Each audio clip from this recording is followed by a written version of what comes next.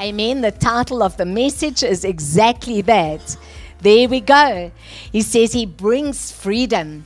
So whenever we embrace the righteousness of God, the freedom is already decreed and declared. And the freedom of God establishes us. You know, you could walk in, you could even choose to live in an atmosphere where you haven't got enough and things are hard and difficult, and that's all where your focus is. In a short span of time, you'll find that it squeezes the life out of you, because you cannot live in hopelessness. You cannot live in an atmosphere of fear. You only live where there's liberty, where the Spirit of God is with you. That's where we get to live our best life. So this morning, a good word to stand on is in 2 Corinthians 3 verse 17. It says, "For the Lord is the Spirit." And note that it's the big capital S, the big Spirit. He is God. And wherever the Spirit of the Lord is, and I actually want to also add a word there where it's welcome. And you know, sometimes we've got to say to the Father, "Father, you are welcome in my life today." Because many are hostile towards him instead of allowing him to be welcome in your life. He says there is freedom. And that means if you take God as your partner, his partnership will cause for you to be successful. But if he's never ever a partner in your life and you're leaning on self, it's going to be a hard journey. It's not going to be an easy journey, because God is where he is welcome in our lives. And verse 18 says to us, so all of us, who does that mean? All of us who have had that veil removed. And that means where the truth has pierced the lies of the enemy. You know, that old religious way, you've got to earn it, you've got to make it happen, and if you don't work hard enough, it just can't. God says, only believe, did he not say? So if we can believe, we can receive. Is that right? So that's that veil that is removed. That old religious veil of works is removed. Can see and reflect the glory of the Lord. So where's the glory? Inside of us. We've got to learn to draw it out, and it comes through relationship. And the Lord, who is the Spirit, makes us more and more like him. That is good news. So as we grow with the Lord, we become more like him because our desires are more like him. Amen? As we are changed. And I want to ask, you've been a child of God for how many years? Have you changed yet? Have you been transformed yet? The things I hate, I no longer do. Have we been transformed yet? Have we allowed the veil to be removed? Have we given the Holy Spirit dominion in our lives? Rulership, or are we still in charge? So that's something to ask, because he says, and the Lord, who is the Spirit, he says, makes us more and more like him. More and more like him. And you know, you can't put the light out. When there's more of him in you, the light will shine through you. His love, his characteristics will shine through you. His love and tolerance and gentleness and kindness will shine through you, because your character is changed. Your ways are changed to become more and more like him. He says we're changed into the glorious image. Hallelujah for that. I love that about God. That means you don't want to waste time on all these things of the world. You just want to live in that atmosphere where you can hear his voice, and that his desires are your desires. His ways are your ways. And there's no contrary double deal at any stage, a double characteristics. Is that not true? Amen. So it takes a bit of work, but it is a faith walk. Is that right? I want to look at a very good example this morning. Hearing and responding. So if we follow the instructions of the Lord, even in our most leanest seasons or our most desperate moments, God will send you help. And the help He sends you is to make course for your life, because of obedience, to be better. He can change whatever is difficult and make all possibilities possible for you.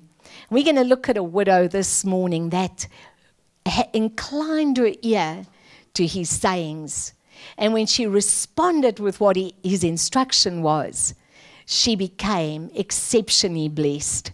And so 2 Kings chapter 4 verse 1 is a very good example. And note that she was a member of a group of prophets.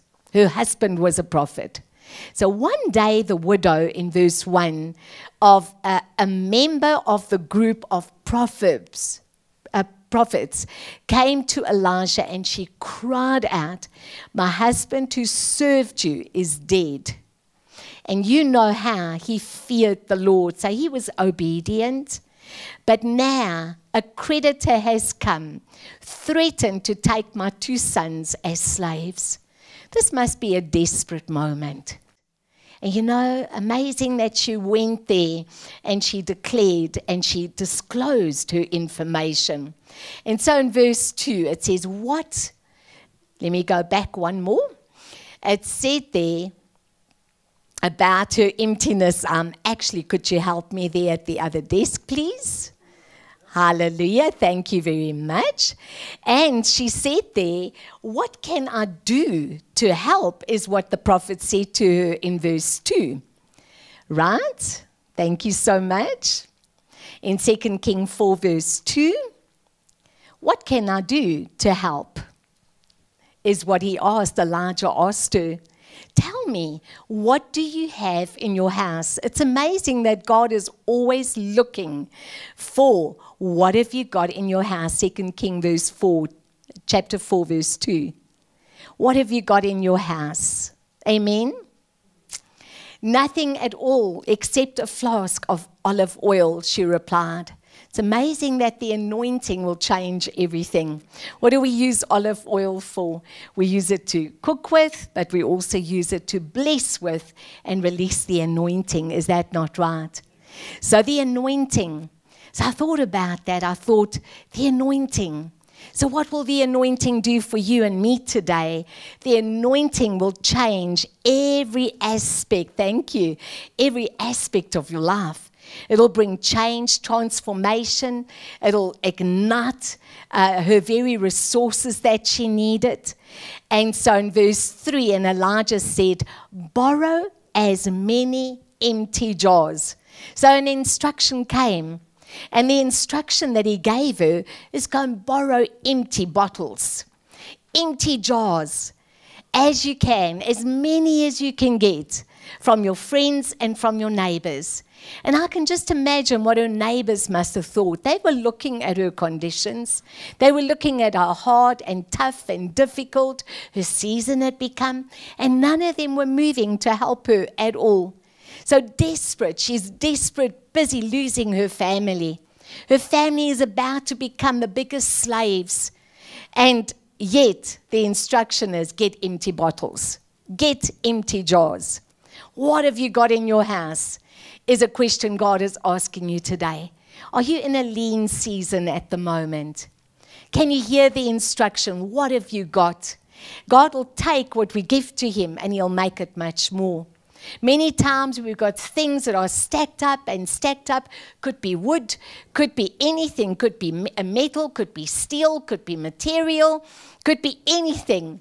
But all it is doing is collecting dust. Never put to work to do anything for the Lord. But if we give and make available what we have in access that we're not even using, and we ask the Lord, Lord, here it is. Here's all the stacked up wood that I've got. Here's all the stacked up metal that I've got. It's been lying there. It's rotting. It is rusting away. What can I do with it? God will open your eyes. He'll give you a good idea. and an idea that will change the rest of your life if we will just surrender to God. Lord, help me. I need help. Yeah, she had it. She said, I need help. So in verse 4, then God, go into your house with your sons and shut the door behind you. Now, why did he say shut the door? That's a very strange instruction. That means surrender what you have and now seek my face. Close the door to hopelessness. Close the door to negativity. Close the door to anything that speaks contrary to what I can do with your little, is literally what he was saying. And start pouring the olive oil from the flask into the jars, setting each one aside when it is filled. Amen? So what an instruction would that be if God said to you today, go and close the door and wait for my instruction. And here comes the instruction. Start pouring from the bottle that you have, from the provision that you have, and start filling all these empty jars. Now, would it make sense that you take your little and you start pouring and it becomes much, and this little never ever seems to pour out into emptiness? It's just pouring out. What a beautiful miracle is that. Amen to that. And so in verse 5, he says, so she did as she was told. Can you see that obedience produces the blessing? She was obedient. She recognized this is God's instructions spoken through the prophet. Her sons kept bringing jars to her. They were looking for more because they were seeing the miracle manifesting right before their eyes. Can you imagine the fear they must have had prior to that? But how the joy was starting to bubble up in their hearts, seeing that God has not forgotten them. That must be a beautiful experience when you see that here is my breakthrough. God never forgot me. He never did not listen to my request, my prayer I made to him. And so she filled one after the other. Out of the little oil she had, it just filled and filled and filled bottles. I don't know if you've ever collected bottles and thought they were precious and maybe you'll use them for something. Might just be that God's going to give you your access like that. So in verse 6, soon every container was full to the brim. Bring me another jar, she said. She was on a roll now. I mean, she got into pouring and facilitating the instruction. Have you ever had follow through? Is a question I want to ask you. Because if we don't have follow through, we don't attach our faith to the instructions. So bring me another jar, she said to one of her sons. There aren't any more, he told her. And then the olive oil stopped flowing. So amazing, God will fill it to the brim, and he's faithful to his word. Because he followed through right to the final bottle that was empty, was filled to the brim. So when you go home today, go and look at those empty bottles and ask God, what is the instruction here? What is the instruction here, Lord? Give it to me. I'm closing the door on hopelessness today. I'm closing the door on negativity today. I'm closing the door purposefully. I'm going to go and receive your instruction with what can I do with what is in my hands. And the minute we start responding and we do what God tells us to do, the blessing flows. So in verse 6, soon every container was full to the brim. Note there was nothing that was half empty. Nothing was left half full. It was filled to the brim. Bring me another jar, she said to them. And there aren't any more to fill. It is to the brim. It is finished. It is complete. And the assignment is complete. Have you ever finished an assignment for the Lord? Or did you get out of the frying pan when the heat was turned on a bit too much? Because uncomfortable will show up. Dry will show up. Lean will show up. Difficult will show up. Frustration will show up. But will you follow through because you heard what the Lord said to you? His faithfulness will carry you through. So verse 7, it says there that when she told the man of God what had happened, she must have run to him and she must have testified and her face must have shone and she must have been in tears and happiness and every combination of every emotion you can imagine, because that was a miracle that took place. And she told the man of God what had happened, and he said to her, now, next instruction. Note that she didn't gather goods to make herself look good. She followed instructions. He says, now sell the olive oil and pay your debts, and you and your sons can live on what is left over forevermore. So what did they access? They access the abundance because of obedience. Isn't that awesome? What a beautiful story. So did you know, and this is something to remember, emptiness can be a wonderful gift. We can see that her emptiness at that moment was a wonderful gift because God knew what to do with her emptiness. Is that not right? And this emptiness, Elijah was in the right place at the right time. But she had to get off her blessed assurance. She had to go and seek the man of God. She had to go and talk and arrive there with faith in her heart. She couldn't have gone feeling sorry for herself and feeling ashamed and caught up in emotion. She had to have faith in her heart when she approached him, because then she had an open ear to hear instruction, because she wanted direction.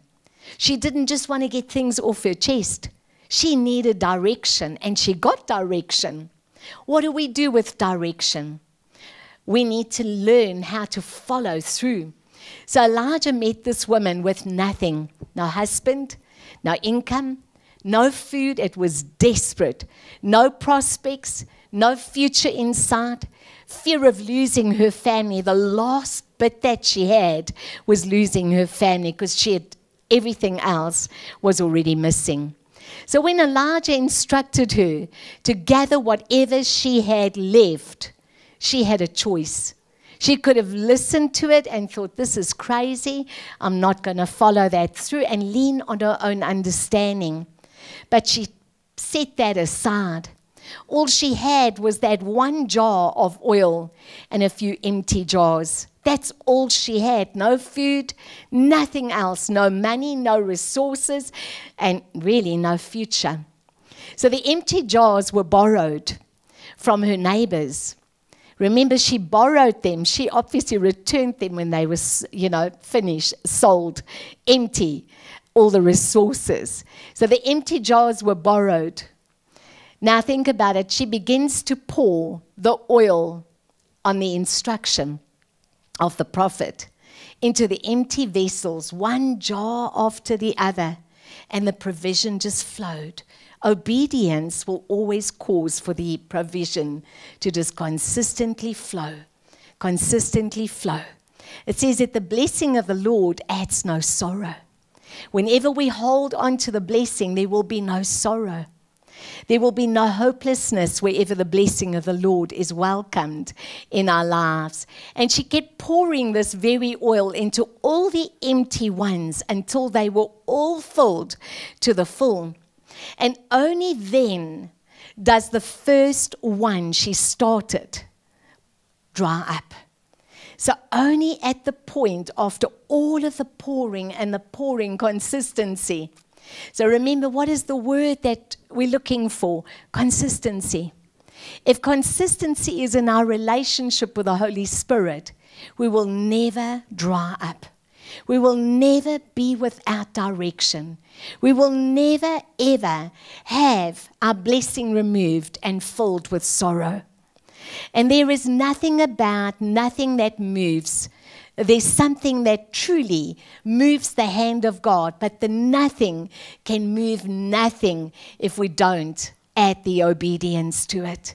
So remember, obedience it always produces the very resources that is needed in our lives. And God loves moving us all to empty places. His love will always move us out of the empty into the abundance. The love of God never runs out. It is always available wherever we are. And God loves it when we can no longer lean on nothing else except His provision, His ability. His presence moves mountains out of the way. So think about your mountain today. What is the mountain you're facing? Is it the mountain of dryness? Is it the mountain of division? Is it the mountain of don't know where to from here? Is it the mountain I've knocked on so many doors and nothing is opening? What mountain is it that you're facing right now? If we're prepared to bring the presence of God into the midst of that, everything will work out and work out well. Amen? So if we are not experiencing God's provision and His presence, it could be that we're not empty enough. We've got to recognize where we're at. Otherwise, we can never move to where we need to get to. And a lot of people can be blinded by what we're going through, by putting a focus and a blame on something else, instead of saying, Lord, I'm in business. It's about you and me. And if it's not you and me, I know I'm not going to come through this. Because only when the strength and the ability of God comes into the situation, because you welcome the Father into your situation, and you don't allow an independent spirit to be louder than the Lord that you need, then things will begin to change. Could we be distracted at any stage? It is so easy to get distracted and caught up. This widow could have been so distracted and so caught up with what was happening that she could have forgotten to approach the Lord with a heart of faith. She went there with expectancy. She knew it was already dire straits. She was already in a terrible situation, but there was expectancy in her heart. She had a heart moved towards the Holy Spirit. And so God's word will always teach us that emptiness can be a gift from the Lord, a refocus, a realignment, a re-looking at, assessment. What is it that I need to do for the Lord to come forth in the situation? Could it be that we need to start stepping up in our prayer and our declaration time? Could it be that we need to start refocusing and reminding ourselves what God told us about the season that lies ahead? Could it be that we need to really start remembering that God speaks to us whenever we inquire from Him? He doesn't leave us without His direction. Amen? So God's word teaches us that emptiness can be a gift from the Lord. Remember, He's not the one stripping you. He brings you to a place where you get the opportunity to look what needs to go, what attitude needs to leave. God's word teaches us that emptiness tells us we have a need that can be met by our God. Because God says, sufficient is His grace, is it not? He says, great is His faithfulness. It is the truth. And maybe it's a time for us to also embrace the truth and say, Lord, you are faithful. This that is going on, I recognize is not you. Give me a desire to pierce the lie of the enemy. Show me how to pierce the lie with your words today. Remember, Jesus pierced the lies of the enemy that promised him the world when he came out of his fast. Do you remember? And he had to do something to get a different result. He was hungry. He'd fasted. He was obedient to Father God. When the temptation came, if you will do this, because Satan always knows what you need. He recognized that Jesus needed bread. He needed to be satisfied with resources in his stomach. So he says, if you will bow your knees to me as far as your eyes can see, I will give it to you. He can't give you anything because he doesn't have it. Jesus is the one that has the resources. And if we can remember that whatever we put our eye on, God is the creator of it all. Satan can't give you anything. Amen? Except trouble, right? So God's word teaches us that it is possible that we may not be empty enough. And maybe self-importance needs to go. Pride needs to leave. Hopelessness needs to be addressed. Negativity needs to be addressed. Sometimes our focus can be so negative. We could be complaining instead of praising. Anybody been there? Easy to complain instead of praise. Note that complaining and praise, somehow they are brother and sister, almost together. But the better option is the praising. There is an option here. And many times when you look at something and you're uncertain about it, the best thing is to say, there is an option here. God, open my eyes to the option, the solution.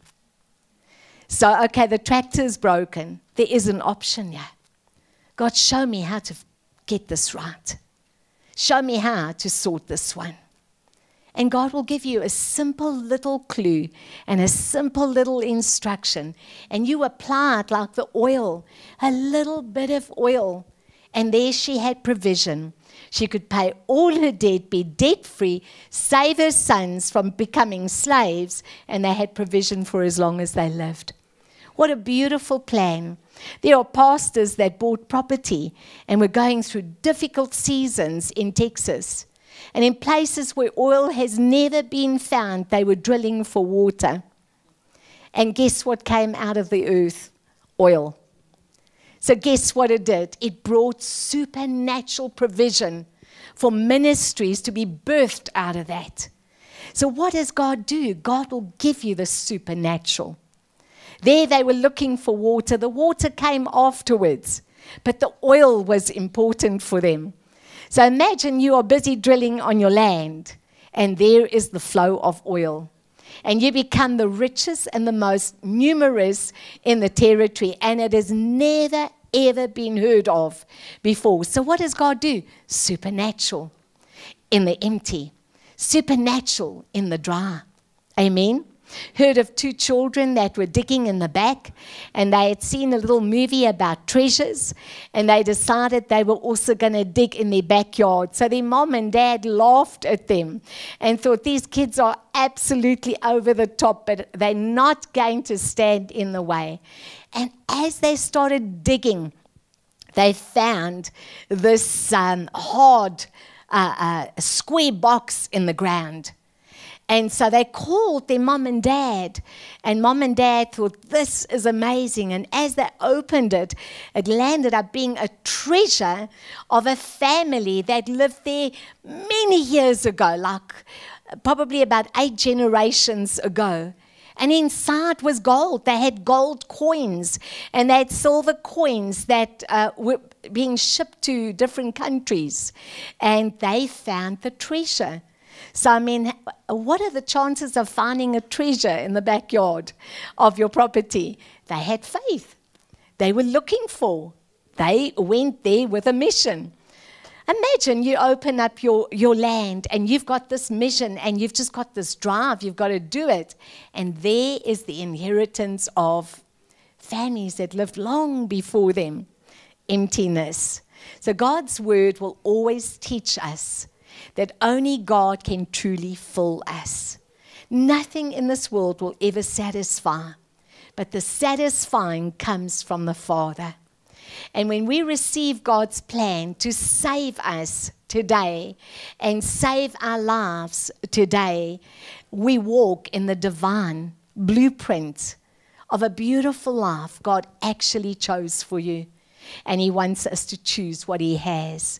Today the word and the confirmation in Jeremiah 29 verse 11 says, "For I know the plans I have for you, says the Lord. They are plans for good and not of disaster, to give you a future and a hope." Is that what the widow found? Did she find a plan that wasn't for disaster? Was her hope restored? Yes. Was her future restored? Yes. Isn't that the kind of life God wants us to discover? Is to know that He knows the plans. He's not confused about the future. He has a great future for us. Even in the midst of impossibilities, God knows what needs to be done. And in verse 12 He says, "And those days when they pray, I will listen." I love that. So whenever we pray in those days, when we seek the face of God, when we seek His direction, this precious widow must have been a widow of prayer.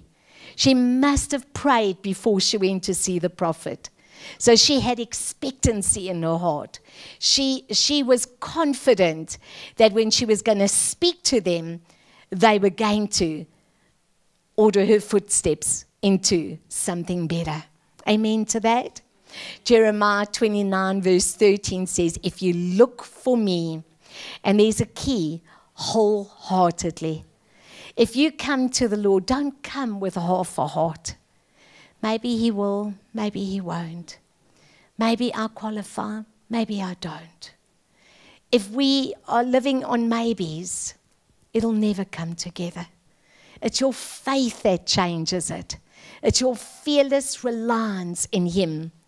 Only God can do this. Only God can change this situation.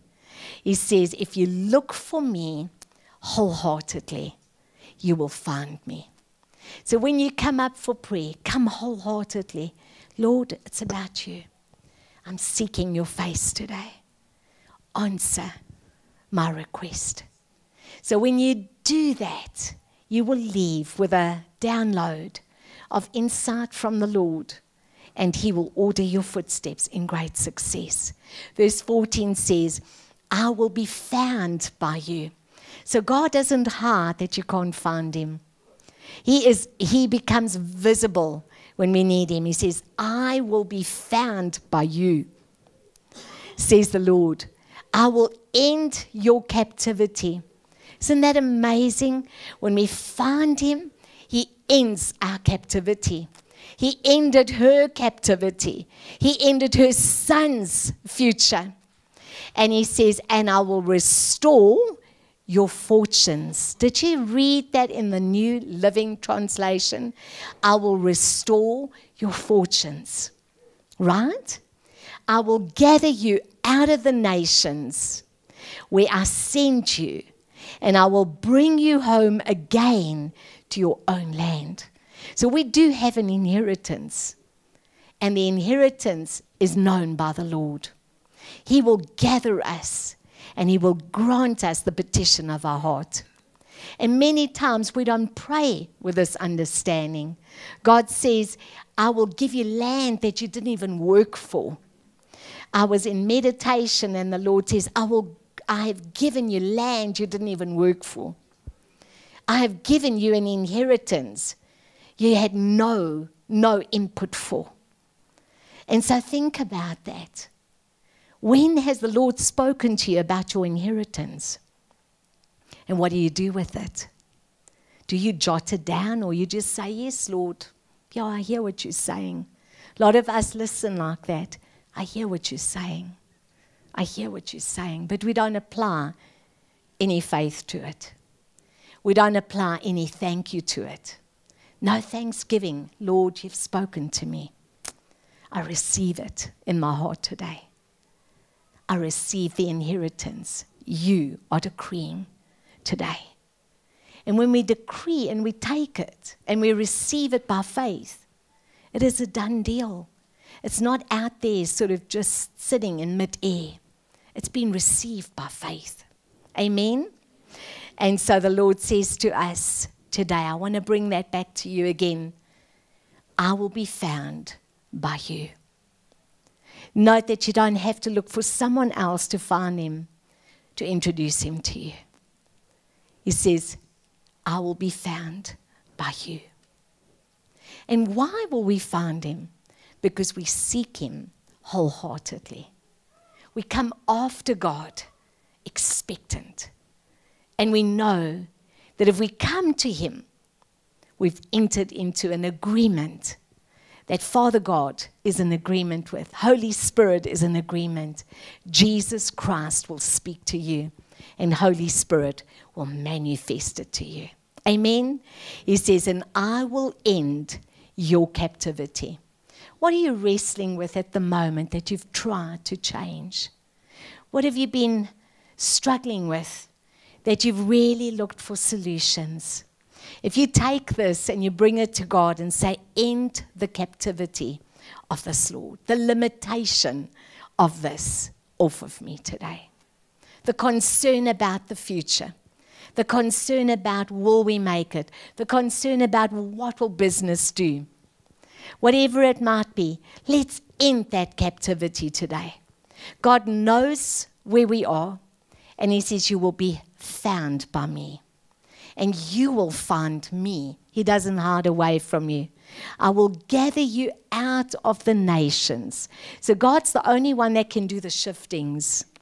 Shift you in possession for the blessing. Amen? And I will bring you home again to your own land. So does God know where you need to be? Absolutely. Does he know what he's designed for you? Absolutely. But he wants you to agree that he can and he's able to. Are you ready to believe? Let's pray wholeheartedly this morning. Whatever you're facing, whatever you're going through, only God can change this. But he changes it when we go all out with a promise. And we say, Lord, thank you that you said, I will find you in the midst of trouble. You said you will speak to me in the midst of darkness. You said you will speak to me and I will hear you. For my sheep hear my voice, is what the Lord says. So what do we need to do? Incline my ear to your sayings, Lord. And sometimes we're a bit slow to do that. But this morning we're doing it. Heavenly Father, we celebrate your beauty. We celebrate your holiness. We hold on to your deity today. We know that every word that you speak to us, you mean. Yea and amen. It always is. And today we come with expectancy and faith in your word. Faith in your promises. And we bring each and every one to you today that is going through trouble, that is going through captivity, that is going through maybe debt, wanting to be rescued out of not enough. And we know that you said if we will seek you with all of our hearts and inquire from you, you will direct our footsteps in the journey and the road to take ahead. And today we come and we ask, Lord, that you would direct everyone's footsteps today in the provision you've got and in the good health that you've got and in the new strength that you have and in your wise counsel. Will you direct our footsteps? Speak to us about the future as we choose today to embrace your truth, to hold on to it, to believe it, to receive it into our hearts in full measure. But this morning, would you just raise your hands and say, Heavenly Father, I decree and declare that you are my Lord. You my Savior. I put my trust in you. I believe that the Holy Spirit, his counsel, will counsel me daily in the ways I should walk. And I believe that your truth causes for freedom to permeate through my life, the fullness of your glory. In Jesus' name, I believe it today, and I receive it today with all of my heart. And today, I rebuke fear off of my life, lack off of my life. In Jesus' name, hopelessness off of my life. In Jesus' name, I believe God's word is a yea and an amen word in my life. In Jesus' name. And if you believe that, then say amen to that. Amen to that. Amen to that.